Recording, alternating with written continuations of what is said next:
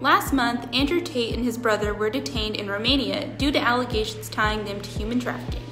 The allegations said specifically that he misled numerous women into the promises of a relationship, only to use those women for his profit. This is also known as the Loverboy method. So, what is the Loverboy method, and why is this tactic so dangerous? The Loverboy method involves a sex trafficker or abuser that targets vulnerable, poor, and often young women with the impression of creating a romantic relationship and building trust. This trust is later used to the trafficker's advantage. Contrary to popular perception, most victims of sex trafficking aren't kidnapped, but they're misled. On Tate's now archived website, many phrases are used that closely resemble the Loverboy method.